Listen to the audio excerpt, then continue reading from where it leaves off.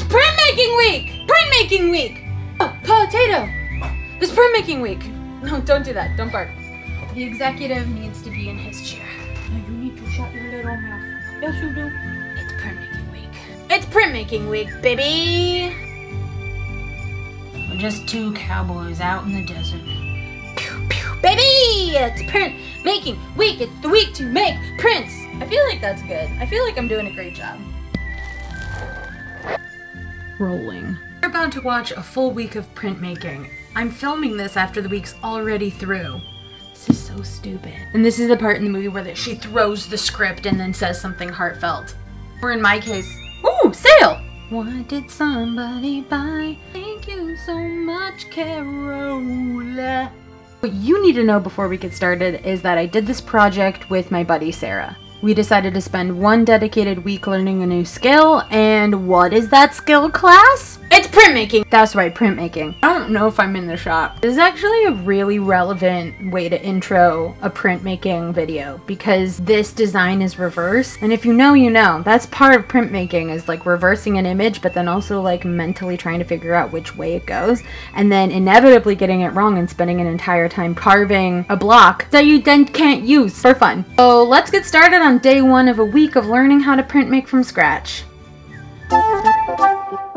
I have some of the supplies to work with, but I don't actually have any ideas. You know those things that you need in order to make art? I don't got those. It was raining all morning, and then the minute I decided to record, it was like, you know what, Bryn? It's my time to shine. I have a platypus that people loved it. I posted it on Instagram and so many of you guys responded and were like, this is great. So I will likely do something with this platypus. I also like this one that's just like, ah! Like imagine if you were a platypus. It'd be the shock of a lifetime, I think. I've also been in an intense goblin phase because I've been feeling very much like a goblin person myself. So I've been doing a bunch of goblin stuff. That is another idea I might have. And then Mothmen. And then there's the classic pony idea because we all know ponies.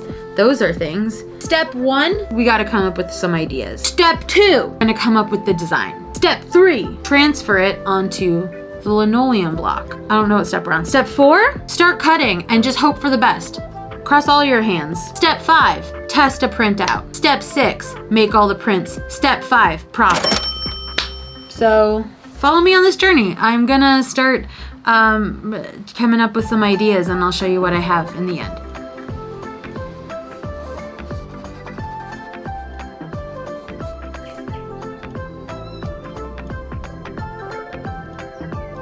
That's where you want to be? Is back there? I've been sketching thumbnails for a little bit. I'm having a hard time visualizing how to design art that is going to become a print block.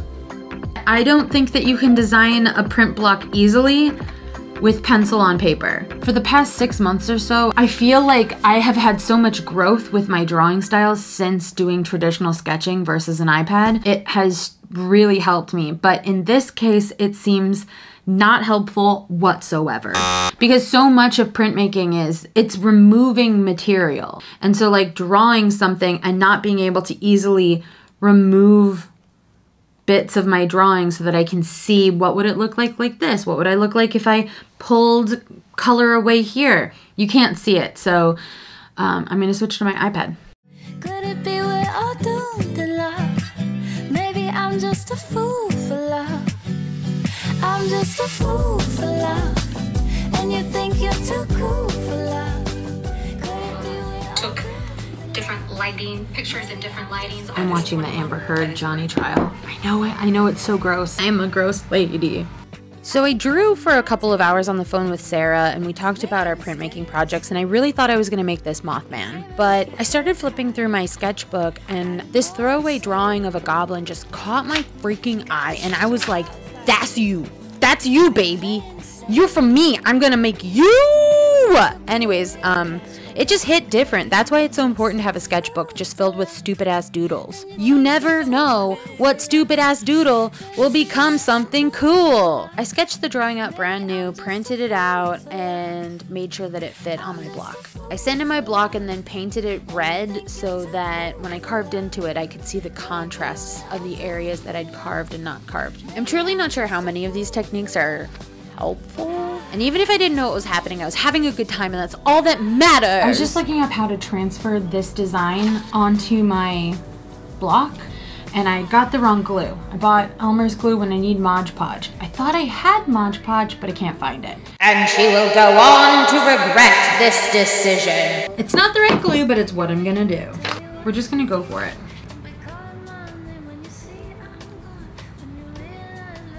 I'm not confident, but if this doesn't work, then tomorrow I'm going to a proper art supply store with my buddy Ellen. I'm gonna leave it in the sun and hopefully it dries quickly because I'm very eager to start carving. She would absolutely not carve on this day. I want to do it now.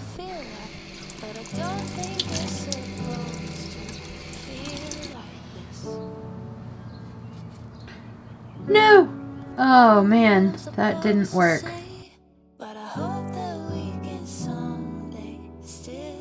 Hey, so I gotta go to an art supply store. I bungled it. Hey, washable water glue. Apparently, who knew? You put water on it, it doesn't hold anymore.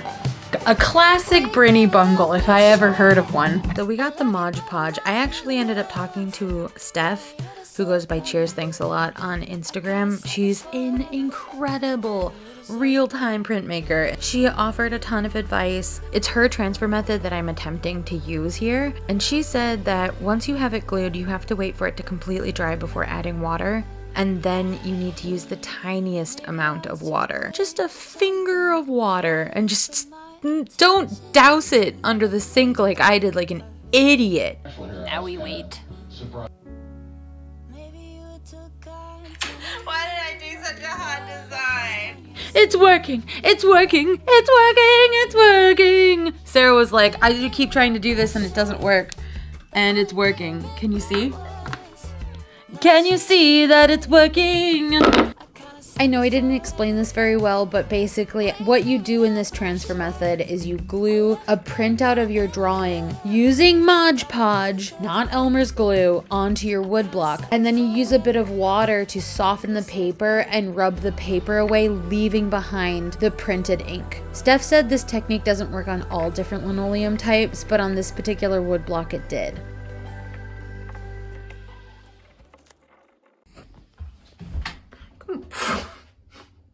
Good morning. I'm gonna put contacts in. I have to find where they are. They're not in here. So today, searching. You know where you put contacts? Ah, ta-da! I've already been to the gym. I'm waiting until my best friend Ellen gets out of work. And then I'm gonna meet up with her and we're gonna drive to a Dick Blick. I think it might just be called Blick now. They decided not to use the word dick anymore. No. I liked that part. That part was fun. That was very funny. Oh, okay, the other one's in. Again, over here on non-textured paper in the same way, and while it didn't show up all the little bits, it did do the same thing again, and I really pushed down. You can see. Wow, the spoon print turned out amazing. I know we want clean prints, but the texture that you get from printing it's just so cool. I don't know how much of this paper I'm supposed to remove. I'm kind of just gonna go for it. See how it goes. I tried to draw a yellow circle in the background. I even made a crosshatch on the back. Oh, she's doing such a good job. I'm gonna fill in the areas of the paper that I just completely wiped off. Oh God, excuse me. Sorry, I'm just so bubbly right now. I don't know if this is a beginner-friendly technique. It might not be. I know it's not a Brin-friendly technique. How cool that one looks with the color. Also, still trying to center that. So one of the things that Steph said to me was make sure that it's completely dry before adding water and then wait for it to dry again before carving. And she recommended using a hairdryer, which I purchased because I didn't own one before. I love tools.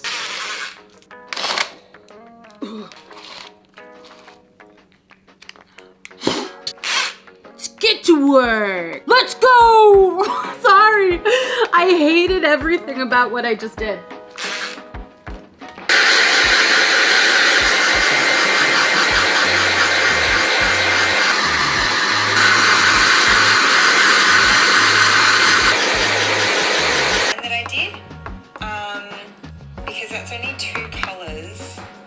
In a minute, I'm gonna need a sentimental man or woman to pump me up.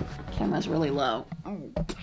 So I've made a couple of cuts and I have already cut my hands because I was holding it like this. I'm gonna give you some tips on how to cut your linoleum. Tips that everyone has told me, but I'm not listening. But I'll tell you so that you don't listen to me. You won't listen to me the same way I don't listen to nobody. So you're supposed to heat up your block. That's what I've been told. And I haven't done that yet. Next, never, never, never put your hands in front of where your blade is gonna jut out. I've already bled this morning. Woo! That was a chunk! Oh! What other tips can I give you? I've been doing this for no time, but I'll teach you all the tricks. Uh-oh, my finger was in front of the blade again. Oh, I think a good tip, see what's going on here? I was cutting down into my shape. Always cut away from your shape. No one told me that, but that's a tip that you can have that one for free. Oh, goddamn.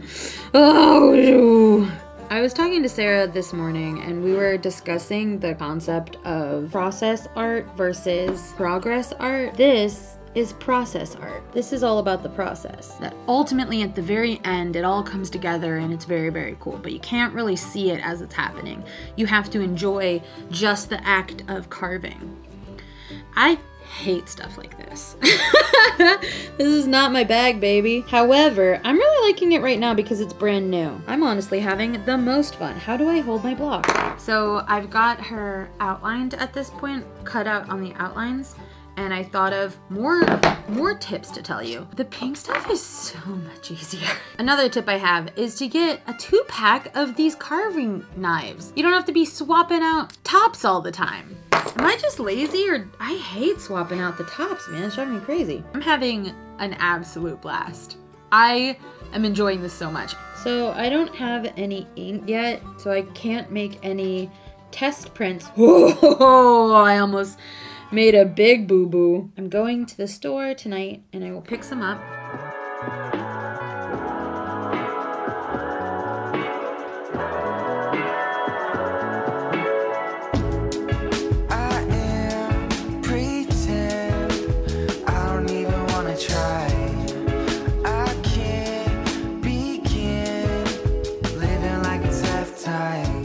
Collected Ellen. We're on our way to Dick Blick. But it's just Blick now. Did you see that? Did it used to be Dick? I think they dropped the Dick. I don't think it was ever Dick. I think it was Dick at one time. Not anymore though. I'm truly just heartbroken that you love the name Guardians over the name Spiders. I just think it's a good, I'm not saying over the name Spiders. Realistically, they weren't going to go with the Spiders, which in Bryn's universe would be the best name. Yeah, obviously I want. But all I'm saying is because they can't do that, like, why can't they name them the Spiders? That's ridiculous. No, what? It's by whose standards? It's so, what? Okay, put that on the timer. Put that as a check mark of times Ellen was wrong. What? Ding! What? Which one this Ding! time? I don't know. That my soul will die? No, about the spider thing. About the spider thing.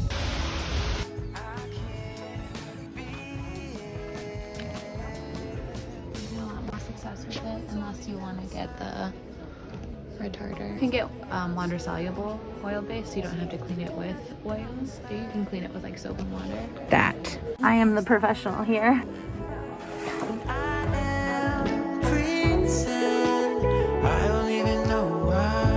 We've got the babies all buckled in back there. Oh, no, I didn't. I probably should though. What if we get in a car accident? I'll drive so safely. We have to, because those were expensive. I feel like we have 2 little babies back there now. Comment down below how much you think Bryn spent just How now. much do you think I just spent at Dick Blick? There's no reward for it. But You don't it'll earn be it. fun. You don't win anything. There's just one loser, and it's me. That's it. So while Ellen takes us to dinner, I'm gonna show you some of her artwork. Aww, Modern Ritual. Yeah. That's where I got my piercing. Yes, they gave us free stickers. So I took them because they gave them to us, not because I stole them. Ellen steals. This was your favorite one? Maybe. It is really, really beautiful. Oh, sorry. I got it. What if we get in a car accident? I'll drive. Put that as a check mark of times Ellen was wrong.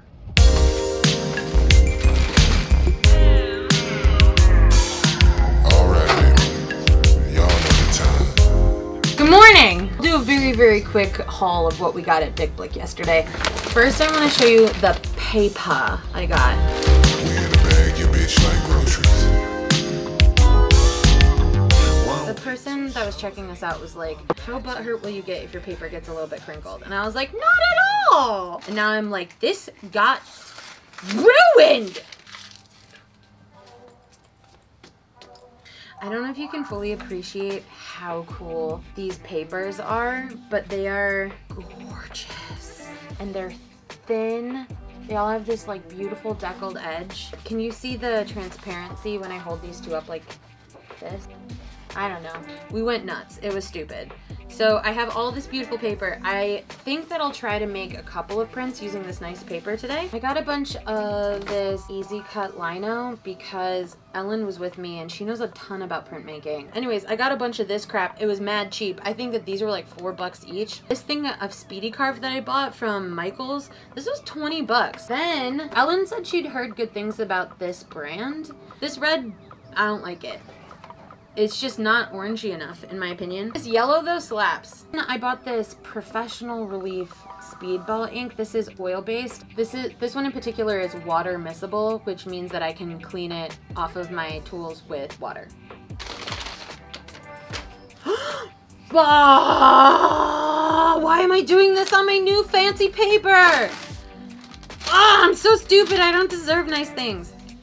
Got a bunch of new colored pencils.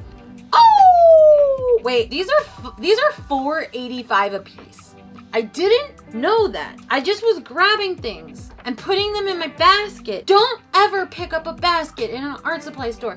Only carry around with your hands. That's the #1 rule. No baskets. Never baskets. Anyways, I bought a bunch of them. I'm really excited. They're really cool. I know that this was a last-minute decision at checkout because there was a little bin of them. I bought a glittery pencil. It just was really pretty and I just liked how chubby it was and I wanted it.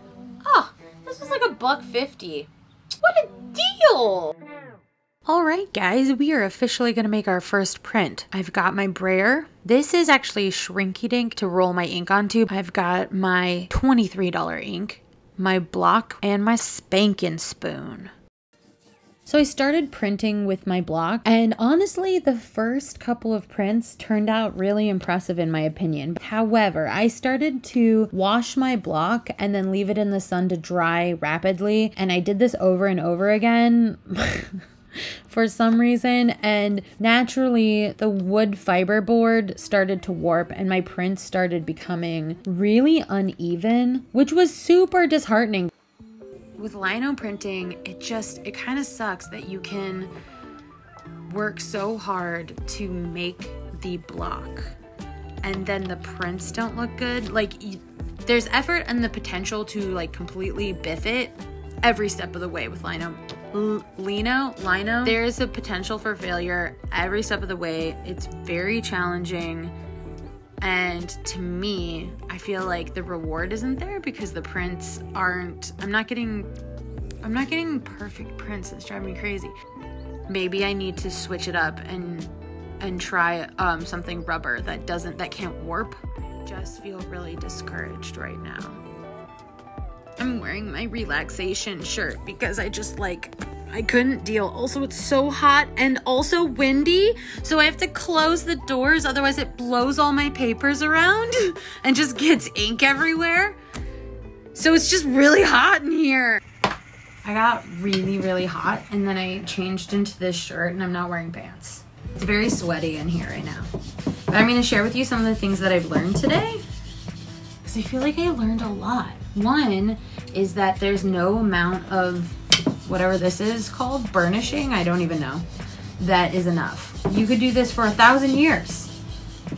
It'll never be enough. And you would think that if you do this too much, it would like press the ink and like make it like splosh out or like splay or some other word where it just like it doesn't look good.